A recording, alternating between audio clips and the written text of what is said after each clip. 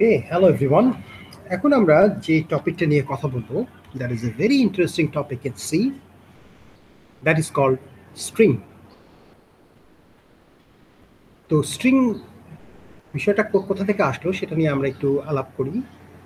সেটা হচ্ছে যে মানুষ অনেক আগে থেকেই ন্যাচারাল ল্যাঙ্গুয়েজ প্রসেসিং নিয়ে চিন্তা করছিল।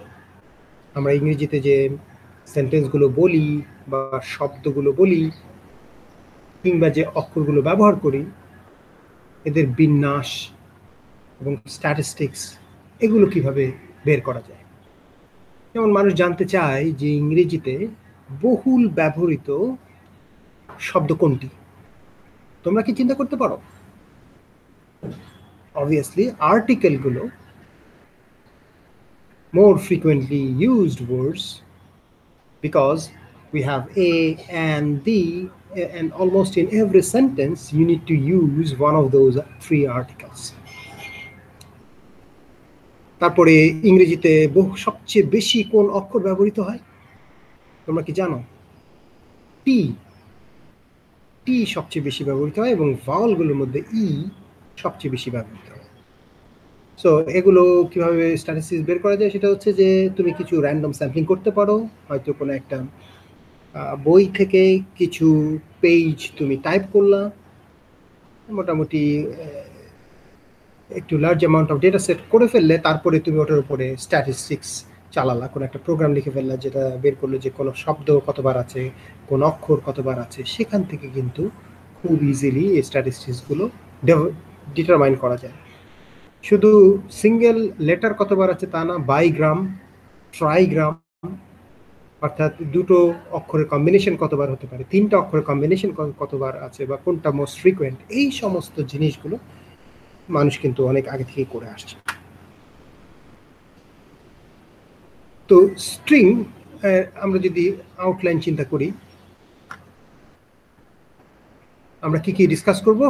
স্ট্রিং কাকে বলে আমরা তো শিখলাম, প্লাস স্ট্রিং কিভাবে সিতে রিপ্রেজেন্ট করা হয়। স্ট্রিং লিটারাল বলতে কি বুঝি, অনেকটা স্ট্রিং কনস্ট্যান্ট বলে, বা যে কোনো ডেটা টাইপের জন্য কনস্ট্যান্ট কিছু ভ্যালু থাকে, স্ট্রিং এর ক্ষেত্রে সেটা কিভাবে আমরা দিতে পারবো, স্ট্রিং এর ভ্যারিয়েবলগুলো কিভাবে তৈরি করতে হয়। Then we will talk about how to take input and output related to strings. Specifically, we can use printf scanf, but there are some limitations on scanf. So there is a new input function that is called gets, and we'll know what is gets. And then there is a synonym type of thing to printf which is called puts. তো সেটা নিয়ে আমরা আলাপ করবো। String manipulation, তাহলে স্ট্রিংটা capture করলে user কাছ থেকে, now you have to do some processing, সে এই অক্ষরে টি কতবার আছে, ই কতবার আছে, এই শব্দটা কতবার আছে, এগুলো ম্যানিপুলেট করা। স্ট্রিং এর জন্য বেশ কিছু লাইব্রেরি ফাংশন ডিজাইন করা আছে, সেগুলো আমরা শিখবো, যেমন strlen, strcopy, strcpy, strncopy, strcompare সংক্ষেপে strcmp, strcat জোড়া লাগানো, ইত্যাদি ইত্যাদি। ওকে, so formal definition of strings. আমরা জানি যে একটা ওয়ার্ড আসলে কিছু লেটারের সিকোয়েন্স, কনজিকিউটিভ কিছু লেটার পরপর সাজালে আমরা একটা শব্দ পাই, বাট এই শব্দটা group of letters which must have a meaningful হতে হবে। উল্টাপাল্টা কিছু অক্ষর পরপর সাজালা, হিজিবিজি বানিয়ে ফেললা, that is not a word. যেমন মাসের নাম জানুয়ারি, ফেব্রুয়ারি, মার্চ, এপ্রিল, মে আনটিল ডিসেম্বর আমরা এটা করতে পারি। তো জানুয়ারি, এই যে সিকোয়েন্স অফ লেটার্স খেয়াল করো, এগুলো বসালেই কিন্তু জানুয়ারিটা হবে। দেন কোর্সের টাইটেল থাকে, ম্যাথ, ফিজিক্স, স্ট্রাকচার প্রোগ্রামিং, এগুলো আমরা শব্দ দিয়ে প্রকাশ করি। পার্সনের নেম হতে পারে mister Ali, mister Abbas, mister তাকিওনা নিশিজিকি, famous Japanese গাই। তাহলে স্ট্রিংটা কি? দেখো, string is also a sequence of characters, letters or characters that will be also treated as a group, but it may not be meaningful. এইখানেই পার্থক্য ওয়ার্ড আর string এর মধ্যে। C বুদ্ধি করে string শব্দটা ব্যবহার করছে, ওয়ার্ড সরাসরি ব্যবহার করছে না, বা সেন্টেন্স সরাসরি ব্যবহার করছে না। এর কারণ একটাই, কারণ ইউজারের ইনপুটের উপরে কিন্তু কন্ট্রোল নাই। ইউজার যদি ইনপুট দিতে গিয়ে মিনিংফুল কিছু না দেয়, সি কিন্তু ওটাকে মিনিংফুল বানাবে না। এই কারণে ওয়ার্ড না বলে স্ট্রিং বলছে। ওয়ার্ডও collection of letters, স্ট্রিংও collection of letters. তবে স্ট্রিং এর আরেকটু string is more generic. লেটারের collection হবে তা না, লেটার ছাড়াও অনেক কিছু অ্যাকসেপ্ট করতে পারে, যেমন ডিজিট, সিম্বল। তাহলে সিকোয়েন্স অফ ক্যারেক্টার্স বলছে, তাহলে দেখো লেটার না বলে ক্যারেক্টার বলছে। লেটারে শুধু এ টু জেড এগুলো থাকে, ক্যারেক্টারের মধ্যে এ টু জেড বড় হাতে ছোট হাতে প্লাস লেটার, ডিজিট, সিম্বল এগুলো থাকে। তাহলে what is a sequence of letters? String is a sequence of characters. তার মানে একজনের মিনিং থাকতেই হবে, আরেকজনের মিনিং না থাকলে অসুবিধা। আচ্ছা, এবার আমরা স্ট্রিং কিভাবে রিপ্রেজেন্ট করা হয় সেটা নিয়ে আমরা কথা বলবো। স্ট্রিং এর জন্য আলাদা কোনো ডেটা টাইপ নাই, rather strings R maintained as অ্যারেজ of characters. তাহলে ক্যারেক্টারের অ্যারে নিবা, তোমরা অ্যারে অলরেডি পড়েছো, one dimensional array. So one dimensional array একটা নিলা, তবে অ্যারেটা হবে ক্যারেক্টারের অ্যারে, সেটাই কিন্তু স্ট্রিং হবে। তবে দেয়ার ইজ এ ডিফারেন্স। মানে ক্যারেক্টার অ্যারে যদি হয় তাহলে আমরা এটাকে স্ট্রিং বলছি কেন? ডিফারেন্সটা হচ্ছে তুমি স্ট্রিংটা ক্যারেক্টার অ্যারেতে স্টোর করবা, যে কোনো লেংথের হতে পারে অ্যারেটা, কিন্তু স্ট্রিং এর শেষে তোমাকে একটা ডেলিমিটার বসাতে হবে। ক্যারেক্টার অ্যারের ক্ষেত্রে কিন্তু যে কোনো ক্যারেক্টার থাকতে পারে, কোনো পার্টিকুলার প্রপার্টি স্পেসিফাই করতে হবে না, কিন্তু স্ট্রিং এর শেষে তোমাকে একটা জিরো ক্যারেক্টার বা নাল ক্যারেক্টার বলা হয়, যেই ক্যারেক্টারের আস্কি ভ্যালু 0। তাহলে আমরা জানি যে সব ক্যারেক্টার আস্কি ভ্যালু থাকে, এ এর আস্কি ভ্যালু 97, বি এর 98, এভাবে যাচ্ছে। নাল ক্যারেক্টারের আস্কি ভ্যালু হচ্ছে 0, 0।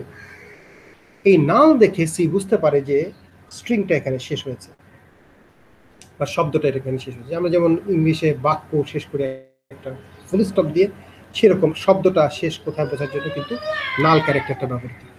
আমরা একটা উদাহরণ দেখি যে হ্যালো, এই শব্দটার শুরুটা এখান থেকে এইচ থেকে এবং শেষ হচ্ছে HELLO, লাস্টে একটা নাল ক্যারেক্টার দিচ্ছে।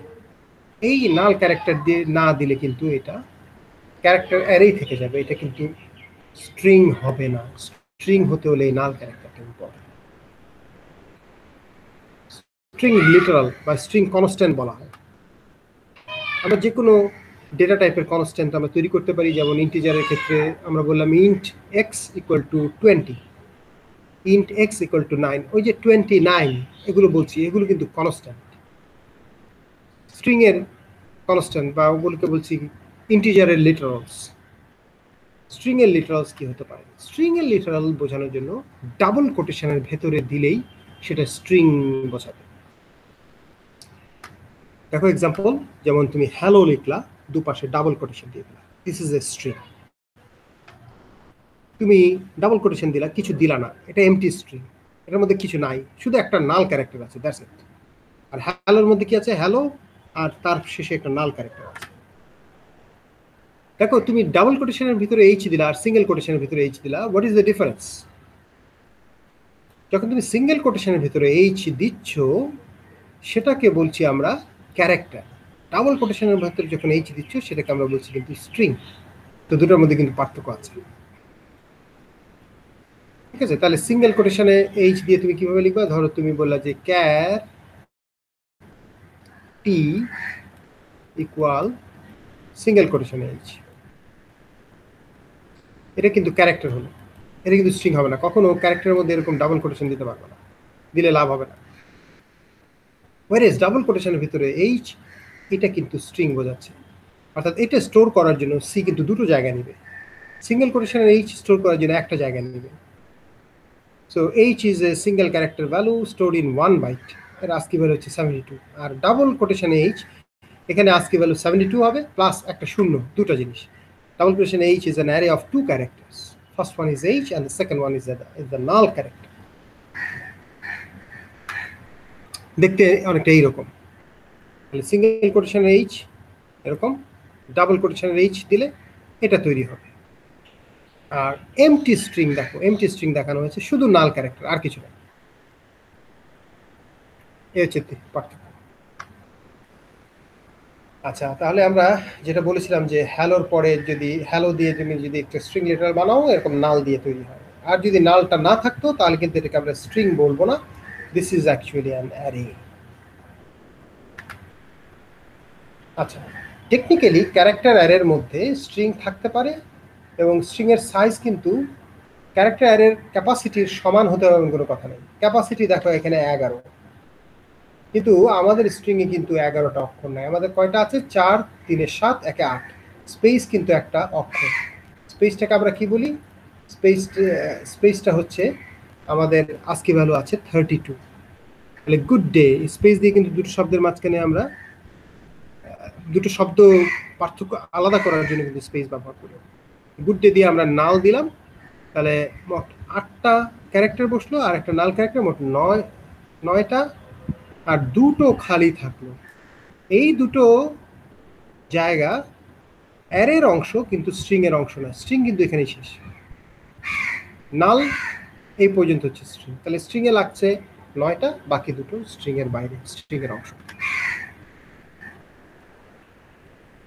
এরপরে আমরা যেটা শিখবো সেটা হচ্ছে স্ট্রিং ভ্যারিয়েবলস। তাহলে স্ট্রিং লিটারাল শিখলাম এবং স্ট্রিং ভ্যারিয়েবল। ভ্যারিয়েবল সাধারণত তৈরি করার জন্য আমরা ডেটা টাইপ বলি। এখানে আমার ডেটা টাইপ হবে ক্যারেক্টার, এবং অবভিয়াসলি এটা নর্মাল ভ্যারিয়েবল নিলে হবে না, একটা অ্যারে নিতে হবে, কারণ স্ট্রিং আমরা জানি যে ক্যারেক্টার অ্যারে।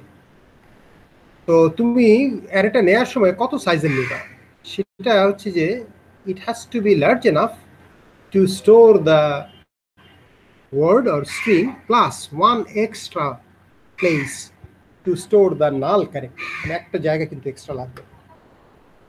যেমন আমরা উদাহরণ দেখি, তুমি বললা car str16 equal to hello.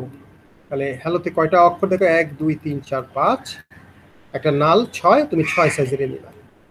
ঠিক আগের মতো তুমি স্ট্রিংটা তৈরি করার সময় চাইলে এই জায়গাটা ফাঁকা রাখতে পারো। সি নিজে ক্যালকুলেট করে রাখবে, ক্যালকুলেট করে দেখবে ও আমার তো 6টা জায়গা দরকার, তাহলে স্ট্রিংটা তৈরি করার সময় সে 6 সাইজের একটা অ্যারে নিবে, নিয়ে তার ভেতরে এটা। তুমি চাইলে বড় নিতে পারো, বড় নিতে কোনো বাধা নেই, কিন্তু ছোট নিলে সমস্যা। তাহলে হ্যালো আর নাল সহ 6টা লাগে, তুমি 3টা নিলা, প্রোগ্রাম ক্র্যাশ করবে, কম্পিউটার রিবুট হয়ে যাবে। কিন্তু তুমি 20টা জায়গা নিলা, 20 ক্যাপাসিটির একটা স্ট্রিং অ্যারে নিলা, ওটার ভিতরে রাখলা তুমি 6টা হ্যালোর 5টা অক্ষর আর একটা নাম, তাহলে বাকি 14টা অ্যারের অংশ কিন্তু স্ট্রিং এর অংশ না। আচ্ছা, আমরা জানি যে অ্যারে আমরা এভাবে ইনিশিয়ালাইজ করতে পারি। আমরা অক্ষর ধরে ধরে একটা একটা করে অক্ষর দিয়ে যাব। এটা আমরা অ্যারে যখন পড়েছিলাম তখন শিখেছি। তুমি এভাবে তৈরি করতে পারো, তবে খেয়াল রাখতে হবে যে লাস্টে একটা নাল অক্ষর দিতে হবে, আর নাহলে এটা স্ট্রিং হবে না।